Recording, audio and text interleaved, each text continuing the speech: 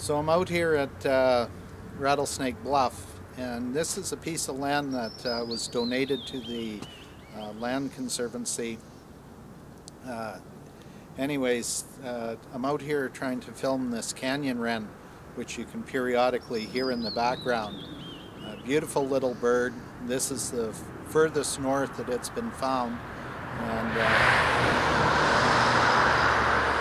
it's really quite a rare occurrence and a big thing for us birders to see this fellow. We were worried about him making it through the winter, but it's January, I think about the 25th anyways, and he still seems to be doing all right, and hopefully he's made it through, and maybe some others will come join him this next summer.